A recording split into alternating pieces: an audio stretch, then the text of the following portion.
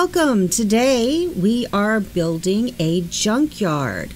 This was originally built on Prowler's patch in Moonwood Mill, and it's on a 30 by 30 lot. It's going to have 2 bedrooms and 1 bathroom.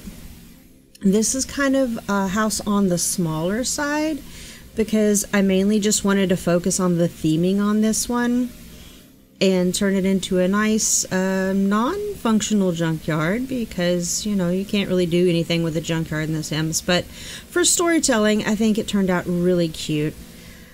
Now the house itself, it's not really run down, but it is, I wanted it to look old.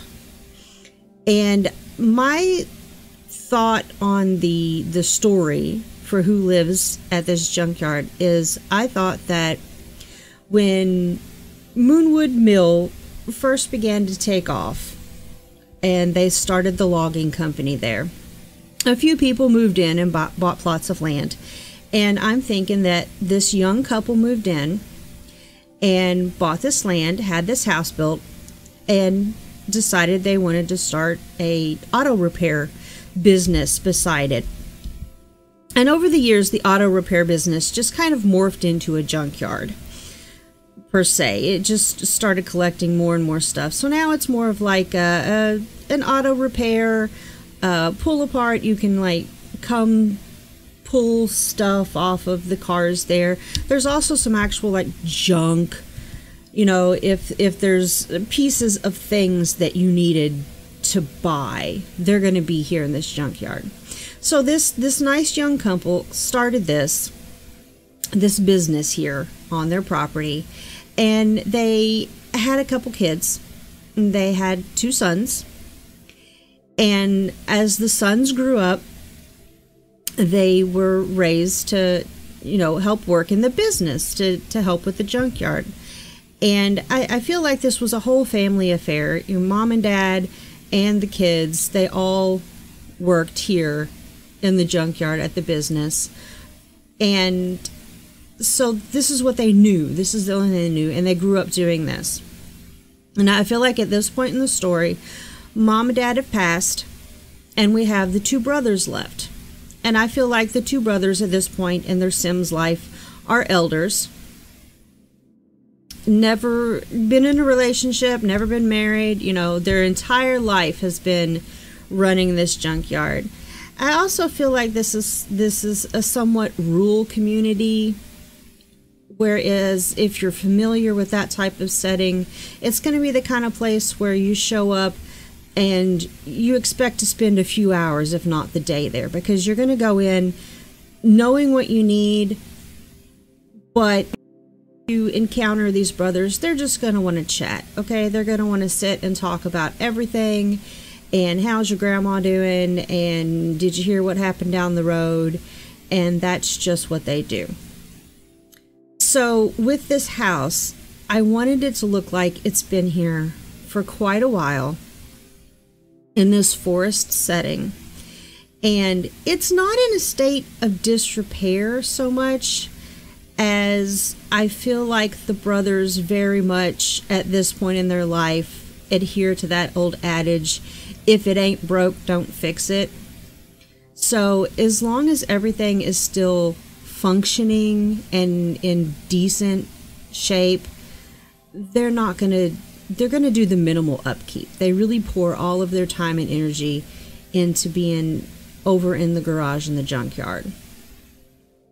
Which when we get to that, there is a little garage area over in the junkyard which has a little office and everything, and for people to come in and do their junkyard business. So I feel like over time this house has had a few renovations, a few additions before the parents passed. But I also feel like since the parents passed, nothing has really changed that much. So like if the furniture's still usable from when the parents were alive, it's still in there. The kitchen appliances are old. They still work. So the brothers feel like there's no reason to change the appliances. The primary bedroom, which one of the brothers has moved into, still has the wallpaper on the walls from when the parents lived there. So it's little details like that. And I've got the kitchen. We're gonna have some cracks in the tile here and there on the walls and on the floor, and maybe some cobwebs around the house in hard to reach places. Now the brothers aren't dirty, they clean, and everything is just kind of worn, just kind of old. The kitchen, have I rearranged it yet? I think I already did rearrange the kitchen. No. Yes, I did rearrange the kitchen. This is the final form of the kitchen. I moved those cabinets over onto the right that were where the refrigerator is. I just kind of swapped that. I felt like it flowed a little better doing it that way. And I also feel like in this build, any of the decorations that are here are also left over from when the parents were still alive. I don't feel like, with the exception of one picture in the office, and I'll point that out when we get to it, I don't feel like the brothers would have redecorated anything. Once again, they don't have time. There's no time for things like that. They're focused on the business, and very much like I said before, if it's a necessity, they'll fix it or they'll change it. But if it's not hurting anything, they just leave it be. I cluttered the kitchen a little bit, but not too much, because once again, I wanted to keep that sense of it's not dirty. They clean. Okay, the house is just a little old, but it's clean. And I don't keep all of this clutter over here by the microwave. I do move some of it over onto the left, closer to the stove, but you'll see that here in a few minutes.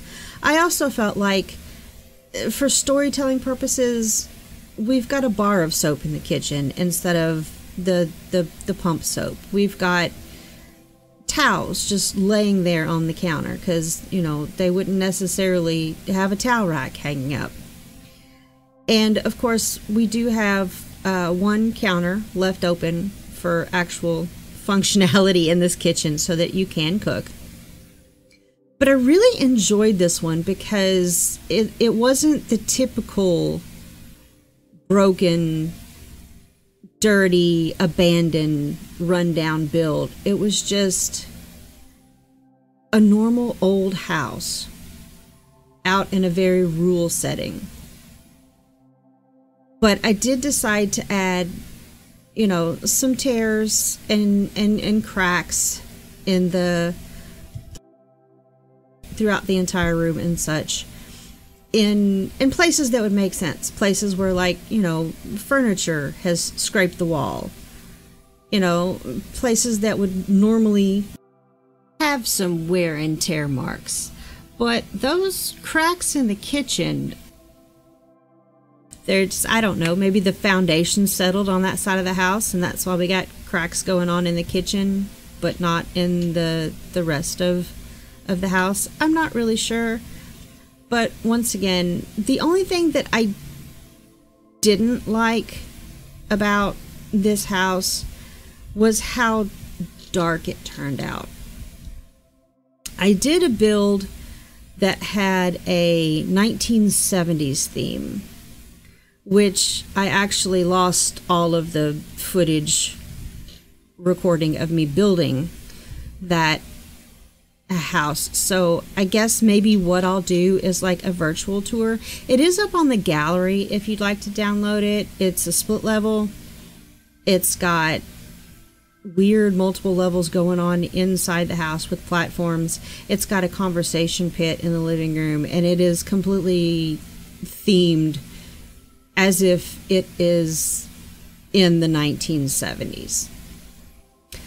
But the thing about decorating in the 1970s, there's lots of avocado green, there's lots of orange, yellow, and brown. And I don't know, I guess with me growing up in the 80s and 90s, the houses had a lot of that left over, that decoration left over from the 70s. So it felt like my entire childhood was just brown and yellow and orange. And I absolutely hate those colors together now. I hate dark interior design. I hate dark wood, and I really dislike brown. So this house, much like the 70s house that I decorated, was a struggle because I do not like the aesthetics of what this looks like. So we've got this little foyer area over here for when they first walk in. I wanted to keep the furniture and the clutter to a minimum and simple because I just really feel like, even though there would be some, because they're going to have stuff left over from when their parents were alive, that's, you know, just not so much that their parents were hoarders, but, you know, you accumulate things over time. So they're going to have things left over from when their parents are alive. But also, I don't feel like they've accumulated much more. I feel like they do live a very simple life. Like I said, I feel like they spend most of their time out in the garage in the junkyard area.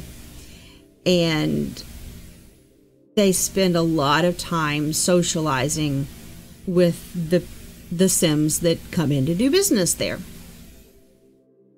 So I did want to keep everything like fairly simple as far as the furniture goes, the amount of furniture, the amount of clutter.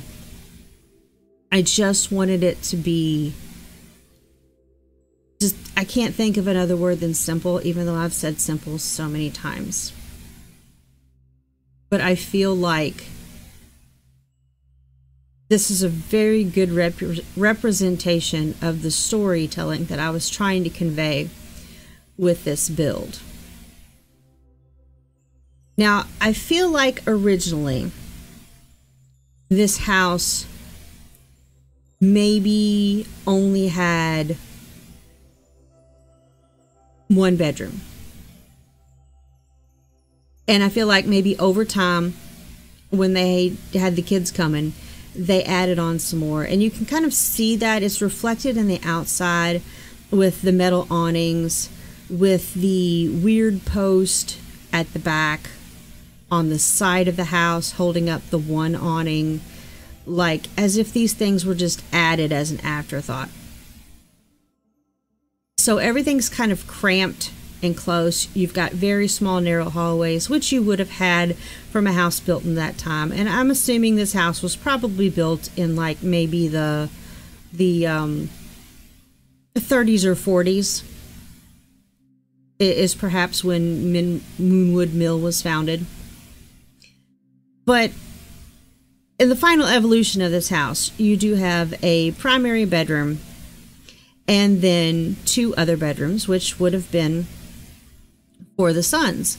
Now, at this point, after the parents passed, one of the adult sons has moved into the primary room, and one has stayed in his bedroom, which he's been in his entire life. And then they've chosen to take the second bedroom and turn it into an office. So what I'm doing now here, this is the primary bedroom. And once again, this is where the parents would have slept. And so we're getting ready to put the wallpaper up here in just a moment. And it's going to be the wallpaper that's left over from when the parents were alive. Not something in particular that, you know, the adult son that has moved into this bedroom would necessarily choose. I do have a little bit more clutter going on in this bedroom than the other rooms, simply because I feel like maybe once he moved into this bedroom, he didn't take out some of the stuff that were left by the parents. He just kind of boxed it up and shoved it over into the corner. which is the area that I'm working on now. He just, he stacked all that stuff over there. You can kind of see it now as I'm putting up pictures. He just boxed up their stuff and put it, because he didn't know what to do with it. He didn't want to get rid of it. It's a very small house. There's not much room for storage. I do feel like, some of it went into that big closet there. But whatever he couldn't fit in the closet with his clothes and his belongings, he just shoved it to the side there. And it just sits there. And it doesn't bother him too much, that it's a constant reminder of his parents being gone now. It's more of a comfort to him, just still having those things there. Or that's how I felt the story would go. And then this is the second adult brother's room. Once again, this is his bedroom from the time he was small. I wanted to put some type of wallpaper on the walls that was more childish. Thinking that his bedroom had been decorated by his parents when he was young and it hadn't really changed the entire time, like since he's grown up, it hasn't changed. But I really feel like I couldn't find anything that was fitting. So we just went with paint. And of course, we've got the scuffs and the tears and the stuff on the walls and some water stains, because I feel like this is the original paint or wallpaper that has been in this house since he was a child. It's not really hurting anything other than it looks a little rough. So he feels like, why fix it? Whatever. It's fine. It's still functioning. And that was my theory behind that. I feel like the little camping lamp that I added here on the side table instead of having just a normal lamp, I feel like it was one of those things where, I'd like to have a lamp beside my bed, and my lamp that I had beside my bed when I was a child stopped working, so this lantern works just fine. I'll stick it there. Like I said, very much, they're very thrifty. They have a lot of ingenuity.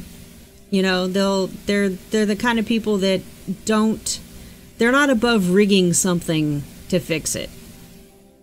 Which, if you live where your business is a junkyard, that kind of makes sense that you would part things here and there and use different pieces from your own junkyard to fix things. And I feel like that's part of the storytelling, is that lamp being there. And this is the third and final bedroom that was turned into an office, so that they can, because they kind of, as the business grew throughout the years, they kind of ran out of room in the office that's out in the garage, because I really feel like they have kept every work order and every invoice and just every little scrap of everything from this business from the very beginning. So they have filing cabinets full of stuff and all of that, and maybe like years and years and years of taxes that have been done, tax returns, or actually they owning a business, they probably would be paying taxes, but you know what I mean. So I feel like they've got all of the old records stored in this room. And maybe the files that are on the walls, that are hanging on the walls, those are the newer things. The current things, the things from this year that they're working on, or from like the past year.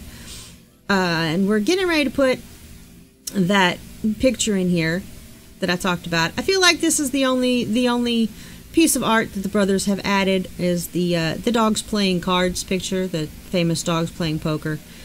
I feel like one of the brothers has an interesting sense of humor and decided that would be just a great addition to the office. He likes dogs. He's got the dog calendar. He's got the dogs playing cards picture. And I do, in the garage area out here in the junkyard, add food bowls and a dog bed so that they could have a dog. I would assume they'd have a dog, but I feel like it would be an outside dog.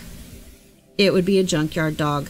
The dog would mainly stay in the fenced-in area and in the garage.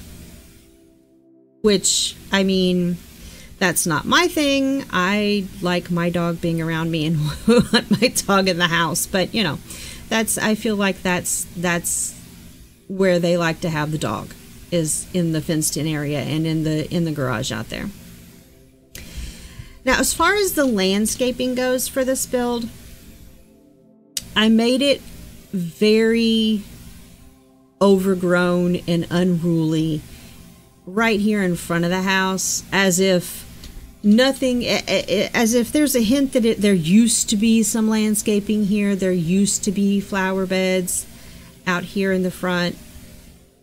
But maybe over time, you know, since the parents passed, nobody's really messed with the flower beds out front. Nobody's done any upkeep, no weeding. And they got watered if it rained, and that was about it. So everything out front there in front of the house has pretty much dried up, died, become overgrown. Also, where that truck is parked out front there, I decided to extend that little dirt gravelly area all the way over to where the electric pole is, to have like sort of like a little parking area for the junkyard, and I throw some cars over there. But you'll catch glimpses of that later, but most of that was done, and also the landscaping all around the house was done off camera, just for time's sake, so that this video didn't just drag on forever and ever. So we've moved on to building the actual garage that we've fenced in here.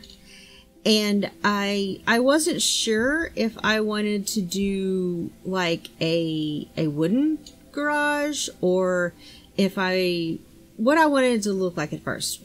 But I felt like the metal exterior and the metal on the roof was great. And it also, that metal on the roof matched the front overhang and the side overhang roof on the actual house.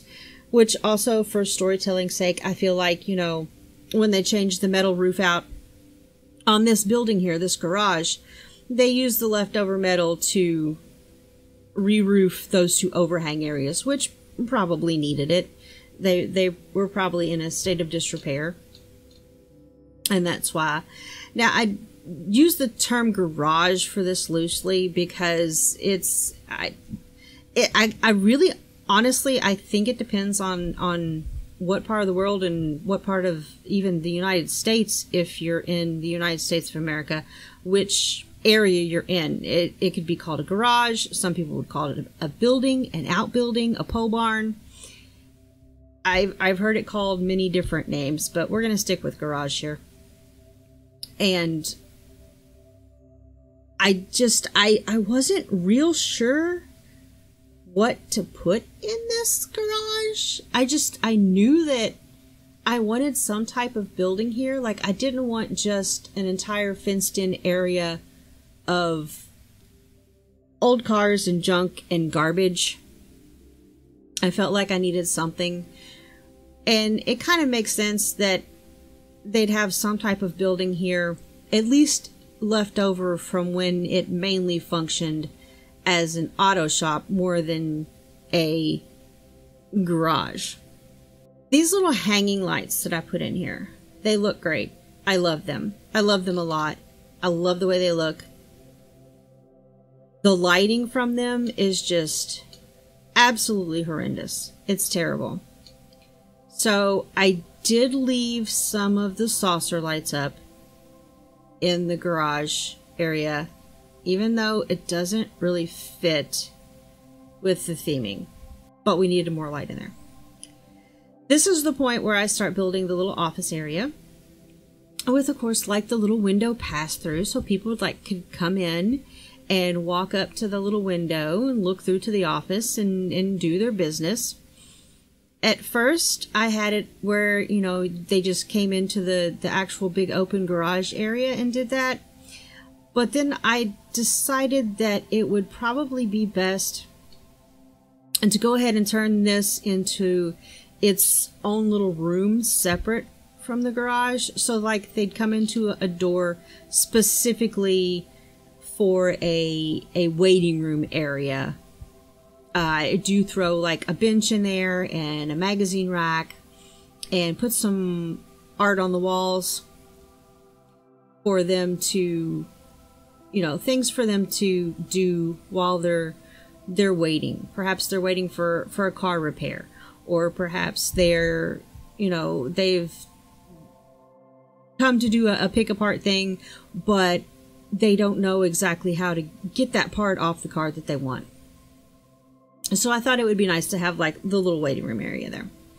Now at this point I've done a whole lot of the landscaping, and I've pulled out just all kinds of stuff from the debug menu, the live edit objects menu, to sit around to kind of really flesh out my junkyard theming.